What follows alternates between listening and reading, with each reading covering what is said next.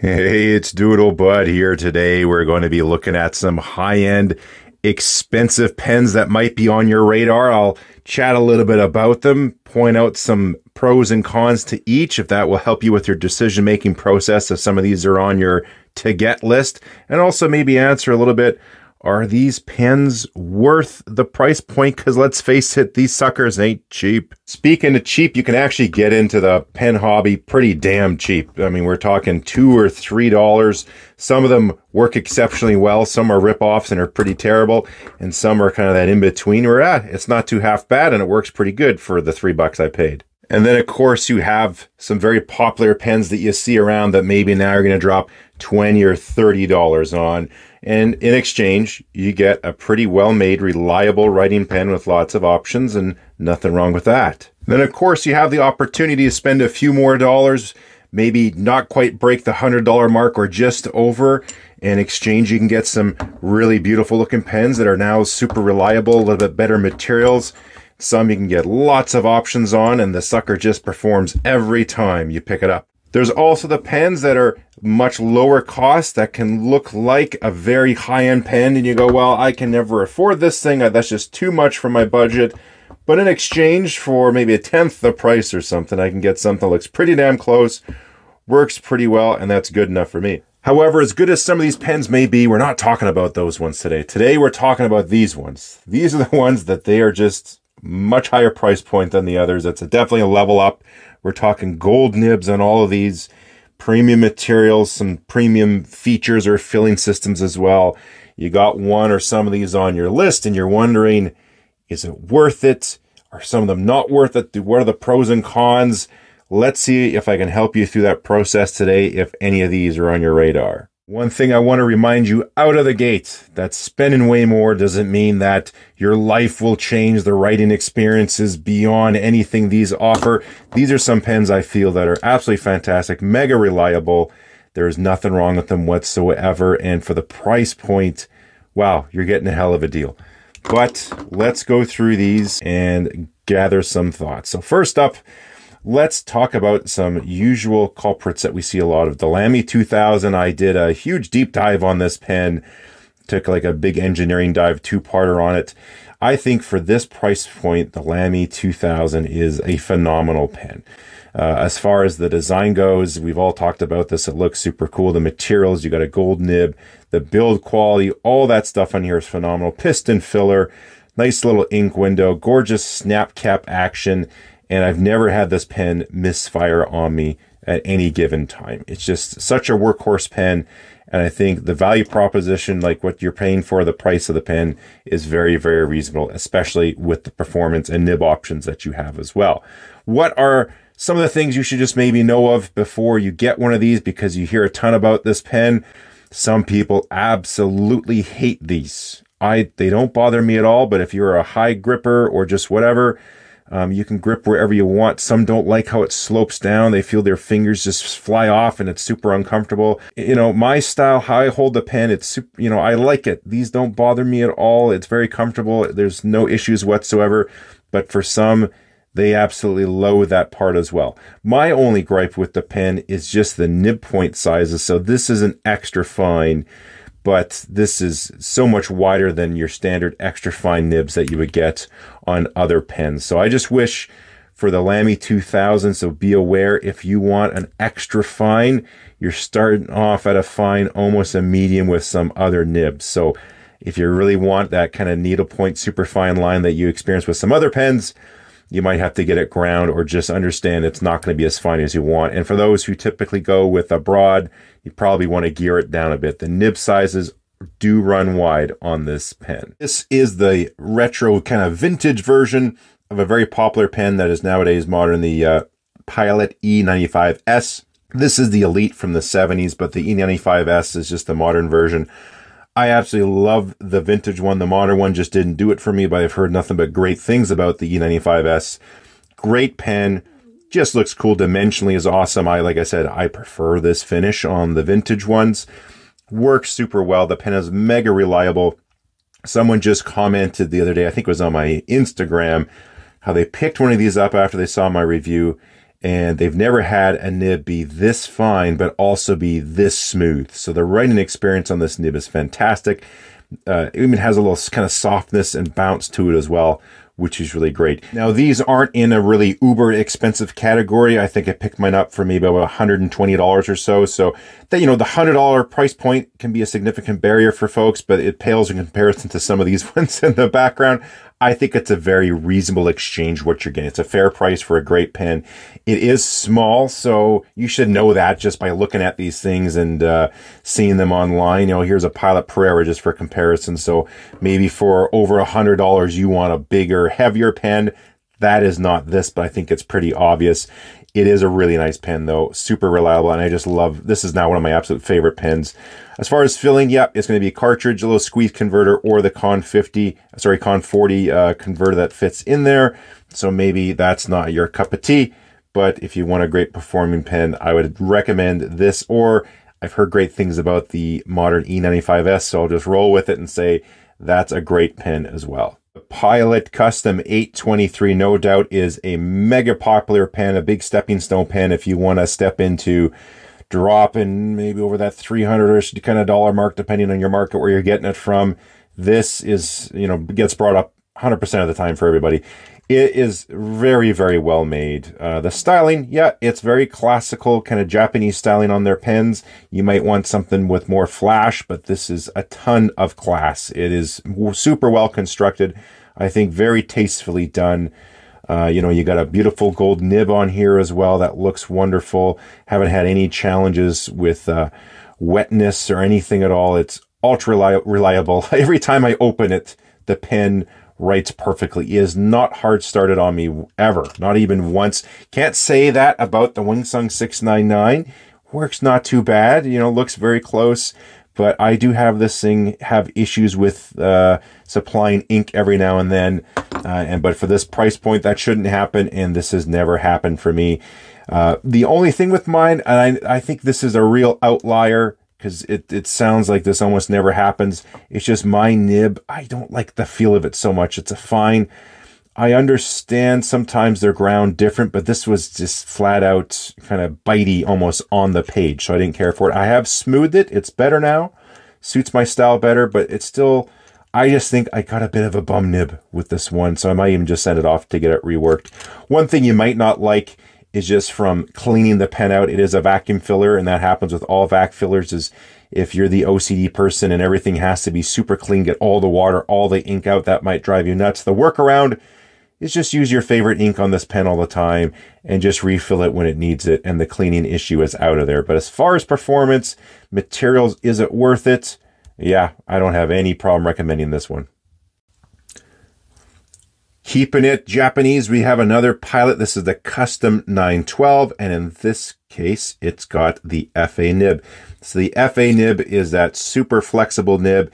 Is it a modern nib that's just as good as vintage flex? I don't know. This thing really has some nice flex to it. I've done a review on it, had a Friday Flex Off video I've done to kind of compare this pen with others. I'm going to do an updated one with some of my vintage flexers and some other modern ones, just have a bit of a showdown if you're in the market for flex. But the pen itself is really great, built really well. Again, the style points on here, it's your traditional type of pen design, nothing too flashy with it, but that's okay. If you want flashy, this probably isn't for you, but if you want a flex nib and a modern pen, this will definitely be on your radar. I will say out of the gates, do yourself a favor and upgrade the feed. Now, I understand in, you know, depending where you're buying this pen, characters are different, writing styles are different. I'm bumping the camera here nonstop tonight. So the stock feed could be totally fine for certain characters. But over here, North America, I'm up in Canada, when we sort of talk about flex, there's a certain expectation for how it should perform, and the fine to wide ratio and speed and strokes and all that. And it's kind of widespread known that the stock feed can't really keep up to that demand. But you can go into the aftermarket flexible feed factory. They have custom made ebonite feeds for different pens. This one included. There's a 2-slit or 3-slit version. Mine has this 3-slit version. And this thing definitely keeps up with flow. So that problem is resolved. It's got the Con 70, decent ink capacity, very simple pen, but it's really with this pen, it's all about the nib. I do feel it's a bit unfortunate. You have to, well, you don't have to, but if you want the full performance, you definitely do need to fork over. And then it's not cheap. I can't remember if it was $40 or $50 or something for the feed. So that's an extra cost out of the gate onto the pen to sort of max out what it can do for you. But in return, you do get a lovely, well-built modern pen. And if you're going for the FA nib, it flexes a bunch and has a great feel to it. So again, lovely pen, but the feed thing, I wish that was fixed by Pilot themselves. The moment I found out a pen could do this, I realized I kind of have to get one of these. This is a Lamy Dialogue 3. I guess this was probably my first Grail pen. I saw this at the Vancouver pen shop. One of the ladies who works there pulled hers out and just went swing. And that was it. I had to get one. So this is mine. This is in the matte black finish. I think it looks super, super cool. It does fit my hand. It is a large pen. It's quite heavy. So I know for a lot of folks, this just will not work for you. You need a reasonable sized hand to do it. Not massive like mine, but you do need a bit of a larger hand, or I could see this being uncomfortable. But it's just got some cool engineering behind it. You rotate it, the clip sucks down, and it just sort of comes out of nowhere. And the focus, gosh, it's going to kill the video. But this little door that opens up, you can just, you can see yourself in the reflection, and it just comes out of there, and just like magic. This is really what the pen is all about, just doing this all day long with the pen. I got this originally with a medium gold nib, the smoothest nib I think I've ever owned, the 14K Lamy medium, but it just didn't suit my writing style, and so I changed it, got the extra fine, and got it in the different series that has the two-tone, and with this matte black, I think that really sets it off quite nicely, and I ended up grinding this one to a sort of an architect, the best you could do really with an extra fine. It's got some cool little line variation with it as well. Super neat pen. Is it perfect? No, it definitely has lots of little quirks to it. The filling is a little bit involved. I guess this is sort of like a Pilot Vanishing Point or some other pens. You got to take this out. You got your converter or cartridge, which is, that's handy, and you fill it by driving the piston up and down. When you take it out to clean it, if you want to get a bulb syringe in there, it's tough to really put the tip of the syringe into the feed. So you kind of plug it with your hand and then squirt it to clean it. So a little more involved for cleaning and stuff like that. But this is a pen where you're essentially willing to make some of these sacrifices to put it into a pen that looks so darn cool and write with it. And it's very appealing. It's for an engineer like me, it has that cool factor to it as well. It does dry out a bit. It's not like instant. There are some inks. I don't like using sheening inks in here. I find those dry out the quickest. So just get one that doesn't have those type of properties, and then you don't really have too much of an issue with dry out. This isn't going to be a pen like some others. You can leave them, inked for months and never have a problem. So, just be aware of that. This is one little thing too, that when you extend it, great. You come back, there is a little kind of detent to line it up, but you can just go past it and it unscrews. So that is one thing that might drive you a little bit nuts too. Again, you do make a few sacrifices with, maybe positioning or potential for dry up or ease of cleaning just to have one super cool looking pen. And I know there's a release of a new version of this as well, so maybe check that one out if you're checking this one out. Another German pen, we're talking Pelikan. This is the Pelikan M805. This is beautiful. It's got that blue version. There's multiple colors you can get. There's also the M400, 600 series, the 800, then the M1000, the ultimate from Pelikan. This is such a gorgeous pen. It has class written all over it, but also precision German construction and design and engineering that go with it as well. The nib is absolutely beautiful. I paid a touch extra. The M805 standard comes with the one-tone, palladium coated nib. This has the two-tone, so I did a little bit of an upcharge with Cult Pens. I wanted the two-tone, but I didn't want the 800 that has the gold trim. if I'm going to get it, I'm going to get it. There was a sale on they had, plus I had a coupon code, so I sort of timed it right, especially with exchange rates. Piston filler, which is quite nice. It does have these lines in between that you can sort of use as an ink window, but you really got to hold it up to the light, so I don't really use it that much of an ink window. It's not as functional as other ink windows out there for sure, but it's all about, you know, dropping some coin on a premium pen, and it's flashy, but you'll be happy to know this thing performs. I haven't had one issue with a hard start ever since I got the pen. Again, these do run a little bit wider. I don't find as wide as the Lamy. This extra fine is more like a fine, maybe a medium fine, but super smooth. Very, very, very smooth nib. It's never hiccuped, you know, hard started, missed a beat at all. Works exceptionally well. You know, great styling. The clip is functional. Just everything about it really, really well made. One little thing I do notice, it's a quirk, is sometimes if the pen, even in your pen case, is sitting there for a while, you pick it up, let's say it's been sitting for 2 weeks, it's going to write perfectly, but the cap could be just a touch loose. You'll pick it up and go, oh, it's wiggling. I've never had it fall off or anything like that, or picked the pen up and it was just dangling, but instead of it being snug, it might be just a touch loose. So maybe that's something. I don't really over snug, but if that's the last time I'm going to use it, give it a little extra. You worry you don't want to wear it out, but that is one little anomaly with this pen I found, and it happens, is it's a touch loose sometimes. So thought I would share that one with you. But before I do the kind of top of the heap pens that I have, we're going to switch over to vintage really quick, just to kind of highlight these as well. So there are some absolutely gorgeous vintage pens you can get. We got the 149 on the back, but obviously mega expensive, out of reach for a lot of folks. So you can, you know, do yourself a favor, maybe look up if you want to get a Mont Blanc pen. I haven't had any problems with my Mont Blanc pens. They've all performed exceptionally well. They write great, and I really enjoy them. You can go vintage. So this is a vintage Mont Blanc 24. Really looks nice. It's actually very, very similar to a Lamy 2000. So if you like a Lamy 2000, you probably would like one of these types of pens. Great little pop cap as well. Ink window, piston filler, hooded nib, very much like a Lamy 2000.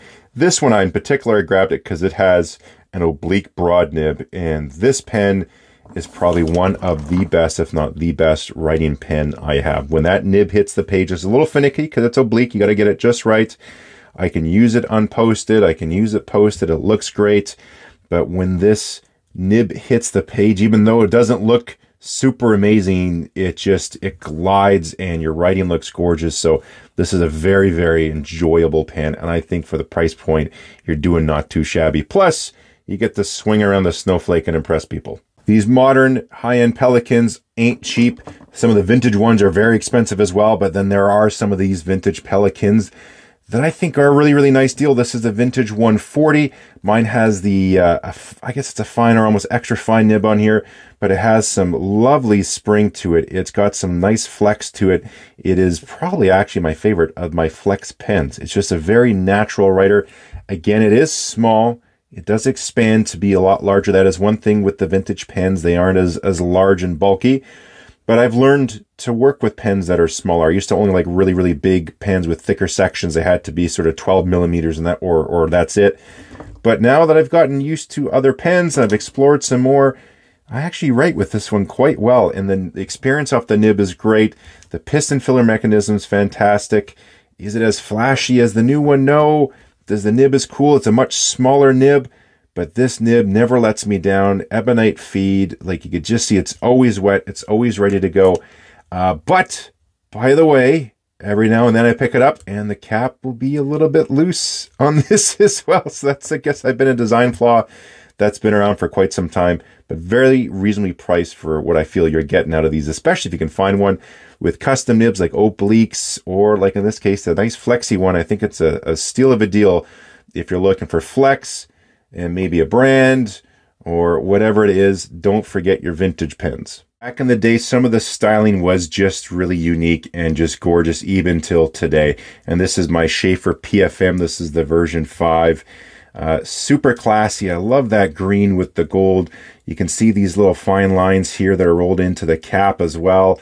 Just a great looking pen. Mine's used. It was in kind of beat up condition when I got it. I did a restoration video on this if you want to check that out as well. Only flaw with this one is the dots pushed in. That does drive me a bit bonkers, but that was part of the deal with the price. I have shined it up. I think my hands are a bit greasy right now, and it's polished up quite nicely, and then you reveal this absolutely beautiful inlaid nib. This thing writes wonderfully. This is one of my best writing pens as well. Coincidentally, it's vintage. You can sort of catch the theme here. It's got a really funky filling system. You can check the video. I got ink in here. Don't want to do it now. Maybe I'll go just a little bit here. You turn the dial and out comes this snorkel, and then this will come back. You plunge it, so it does have a sack in there. I know you might not like that with the vintage style pens. You got to replace them and service them. That is one thing with these, but then it goes away. And there you go, you filled the pen up. So a totally unique filling system, beautiful inlay nib, works wonderfully. And I got to tell you, I absolutely love this pen. This is one of my tops. Not as expensive as some of these top of the heat pens there you see in the back, but they can be quite pricey for a pristine one. If you feel adventurous, you can get a deal, put a little elbow grease into it, maybe change a few parts. Sets you back an extra maybe $30, but then you get a wonderful pen that operates lovely, and there's some reward in going through the restoration process as well. So again, another lovely vintage example. So I showed you some vintage pens that I feel much cheaper than the modern counterparts, and you can get a great deal on them, but there are some vintage pens that are super expensive. This is kind of an entry into that brand, Omas. This is a great example. They have some that are an Arco, and the Omas 360 is a pen I absolutely adore, and there's many of these other ones, but some of them are in excess of $1,000, which is just, it's a lot of money. So this was a way for me to get into there. Still, this thing is mega expensive, but it has this beautiful little nib, very unassuming, but let me show you what this thing can do. So here we have this just absolutely wonderful and wet and juicy Omas Flex nib, and it just keeps up very natural. You can see those tines just going down but bouncing back. This thing just doesn't let me down at all, and it just, yeah, it lives up to the expectation on the writing experience for sure. However, that being said, this little Pelican 140, let me just show you what this can do, and this sucker's probably maybe a third of the price of this one, possibly even less.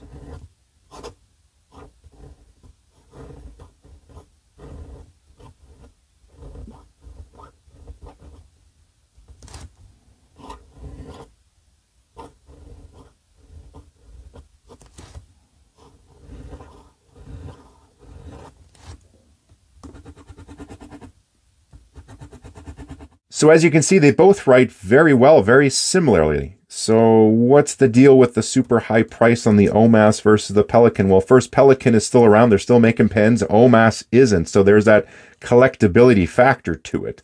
You just, they are rare air. They are limited. They're just not going to make these anymore. The company isn't even around. So some stuff just becomes a higher price point because of branding or naming and collectability. That doesn't mean that this isn't a lovely pen. It works quite well. And for the price point, you go, well, is this worth 3 times the price to have a very similar writing experience? From just writing experience, I would say no, but holding value, appreciating in value, that more collectability, if you want sort of both of that, yeah, pay the extra money. You'll have that with this Omas. One last little chat on vintage before I get into the final 2 pens I'm going to chat about here in the background. So this is a vintage Parker dual fold. I've seen the new ones. I'm not so much of a fan. Saw this vintage one. I thought this looks great and will be a fun little project. So again, you can get a vintage one much cheaper. I've taken this pen apart now. Now it's just going to be time to clean it, polish it up, put a new ink sac on it, and a new filling mechanism. This is a button filler, so I had to get some parts for it. So, okay, you spend maybe, I don't know, $10, $15 or something in parts, a little elbow grease, and now you have a pen that if you bought this fully restored in perfect condition that you can get it to doing yourself, it could be, again, tripled the price. So there's always that way. If the brand new shiny one is just out of your price point, you can look at vintage, but even a fully restored vintage one could be out of that price point. There's always a way, typically to find something, especially with vintage. Find one that's a little beat up. Maybe you'll sacrifice the impression isn't as deep as you like or whatever it is, but you can get that same pen, learn about it, take some pride in your work, and wind up with a pen that now maybe you've doubled or tripled the value just by putting some love into it. Rounding it out, we got these two pens here. So we have a Mont Blanc 149, and here we got a Visconti Homo Sapiens Bronze Age, and this is the older one with a 23 karat palladium nib. So both these pens I picked up secondhand. The brand new price on both these pens was just way more than I would ever spend. I got them for about, I would say about a third of the full retail price if you bought these new. So that made it more palatable for me. With this one here, I knew out of the gate there was some issues. The seller let me know. There was a couple little ink stains on here. That didn't really bug me too much. But the big one on here was the nib had some serious baby's bottom, and the pen would just hard start like crazy, which at this price point, new from the factory, should not even happen, but it does. Getting mad about it doesn't fix it, although if enough of us got mad, you think they would. But yeah, so major issues. I did get rid of the baby's bottom. It flowed great, but this fine nib was nowhere near a fine. It was like a medium to potentially broad. It was a fire hose for ink control. I delayed and delayed and delayed, but then I finally sent this off to Mark Bacchus to get this nib fixed, you know, ground down to the point size I want, which was kind of like a fine, extra fine with some nice little bounciness that this nib naturally has, but also reduced the flow. And now I am absolutely in love with the pen again. It just feels so great in the hand. This resin that they use, it's a great size, cool filling system, and just look at that. Like styling, they did an amazing job on it. You know, the QC on these, yeah, they're just not up to snuff for this price that you're shelling out. But you know, I had to swap out the feed on my Pilot 912 with the FA nib to make it perform properly, and that, you know, about the same price as what I had to spend to get this nib fixed. And I got to tell you, it was worth every penny getting that. If I paid full retail price for this pen brand new and it acted the way it did, I would be absolutely fuming and furious. I got a significant discount, had to pay a few bucks more, but now it is writing the way I like it. And, you know, I just absolutely, I love this pen now. So yeah, keep that in mind. Just because you pay big bucks depending on what you're buying doesn't guarantee that you can get as reliable a pen as this silly little $3 zebra pen that works perfectly, comes out of the package all ready to go with ink, and this thing has never let me down once. So this pen shouldn't do that from the factory, but it did. It's fixed. Now I love it, and this is just a wicked pen. The Mont Blanc 149 possibly gets on everyone's list at some point, or maybe one of them. Maybe that's the 146 if you want the smaller one. When you learn about it, it's got that kind of status symbol with it and the brand and all that. But I got to tell you, as a pen, this thing actually works. Again, this works fantastic. It did need a little bit of work to it. This is a old new stock. And when I talked about this pen and my top 3 pens for Appleboom, I thought maybe that's the reason why, because it really hard started quite a bit. It was a bit scratchy. So maybe that's why it was new old stock. People tried this pen out and were like, I'm not paying that money for that pen. Get me a different one. And they grabbed a different one in stock, and that pen worked great. So there just could have been a challenge with this pen or a flaw from the factory. So again, I got this pen for about a third of the price it would be if this was brand new off the shelf. I felt okay with that exchange. Got the pen in and was disappointed with how it wrote. I sent it off to a Nibmeister. This is the first person I ever sent a pen off to here locally in Canada. Don't want to name the name. And it was a terrible job they did on the nib. And so this pen was actually sort of a blessing in disguise. I figured if someone's going to screw up a nib, I might as well do it, and I'll do it for free. So I learned how to grind nibs and tune them just so I could get this pen writing the way I wanted. So it's a fine nib. I wanted something special with it, so I ground it. Whoops, sorry about that. This is now like a fine, and it's got a nice little cursive italic feel to it. So a little bit of line variation. Let's get you close in there on those cross strokes, just to give a little bit of a flair. You can't go crazy, but again, I absolutely love, this pen. I would take just a moment to give a little bit of a better writing sample. So this is the Mont Blanc 149. So yeah, I really like the performance on this nib. The fine cursive italic fits my writing style, so it gives a little bit of a flair. Still great for printing, but gives, yeah, you can just see it's a little bit of a thick and thin. And this pen, again, is never hard started, never let me down. The full price, I don't agree with. The price I got, I'm very happy with it. Here is the Visconti Homo Sapien as well. You can see it's sort of an extra fine with a nice little bounce with it too. Again, you get a little flair for printing. A lovely writing experience. A little bit of natural bounce, not a flex. Again, new. I would not be happy if the pen performed the way it did. It's fixed. I got a massive discount. I'm happy with that. Here's that little Pilot Elite. So again, a fine nib, but it is a lovely writing pen. Here is that Mont Blanc 24 with the oblique broad I was telling you about. Just looks great, works great for printing. You can rotate the oblique nib to make it almost like an architect or a cursive italic style nib. The oblique writing looks great. And then this is that little Pelican 140, some nice little flex there as well. In a talented hand, it looks even more amazing. So do you have to spend really big money to have a great pen? Absolutely not. You can get lots of great options at a ridiculous fraction of the high-end price. You can even just get really cool looking ones and then get a neat nib. This has a stub on it, and this stub has never let me down. This pen performs nonstop all the time. Looks cool. You can get different colors. That's the Gravitas Century, by the way. And there's many other pens that are out there like that around that price point. But if you are looking to spend a few more dollars, here's some thoughts I had on the ones that I've spent a few more dollars on. Some, again, were a little, well, very disappointing out of the gate, but now I absolutely love. You might have to tweak the odd one here or there, little nitpicks that I showed you on some of them. But all in all, I am very pleased with these. Are there any perfect pens? I don't know. What is the perfect pen? Will you ever find one? Maybe it's the next one, and maybe one of your next ones you've looking at are one of these. So hopefully I've helped you out, put things in perspective, pointed out a few things or some thoughts to have.